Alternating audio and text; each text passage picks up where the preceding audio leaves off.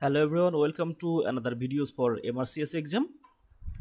This video is dedicated for the MRCS examinee who wants to pass the MRCS exam very easily.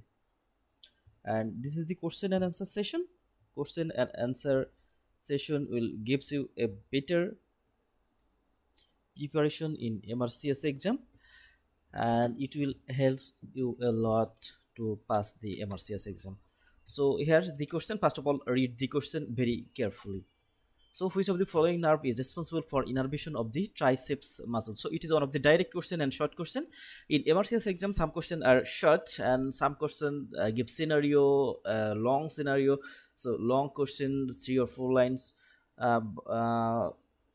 So these questions are really tough. So this short question is the main target for get better marks. So here now pick up the key point here. Which of the following nerve is responsible for innervation of the triceps muscle? That means triceps muscle nerve supply. Here the options. The options are radial nerve, ulnar nerve, axillary nerve, median nerve, and none of the above. So first of all, we have to find out the triceps muscle. Here the triceps muscle, which is one of the muscles of the arm, and here we can see the triceps muscle. It contains 3 heads. From there is named triceps. So here we can see it has 3 heads: long head, lateral head, and medial head. Long lateral and medial head. First of all, this is the long head, which arises from the infraglenoid tubercle, then lateral head, which lies here, and medial head below these two one. So this is the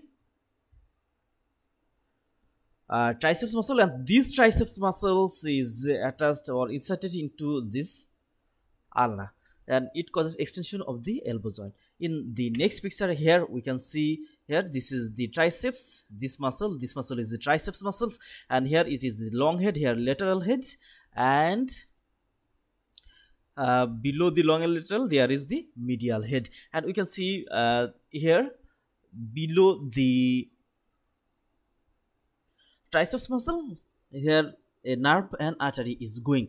So the nerve which is very close to the muscle, he will typically supply the muscle. It is the general rule. So this nerve supplies the triceps muscle, and we can see this nerve, it is the radial nerve, which is present in the radial group. So radial group, it supplies the deltoid muscle. In this group also there is deep branch of the profound brachii present. So this spiral group, radial group, is also important in these two content. This is radial nerve and deep branch of the profound artery. These two contents are also important. And in the first picture we can see here, this is the long lateral and medial head, and here we can see the nerve is going just below the triceps muscle, and this nerve is the radial nerve. So radial nerve supplies the triceps muscle. And we can see other muscle which is present above here, the axillary nerve, which lies in the quadrangular space, and it lies more above, but triceps, main bulk of the triceps lies below. And here the nerve, this is the radial nerve. So our final answer is the radial nerve. The radial nerve, it provides innervation to the triceps muscle. So here, and other nerves such as ulnar, axillary nerve we saw here.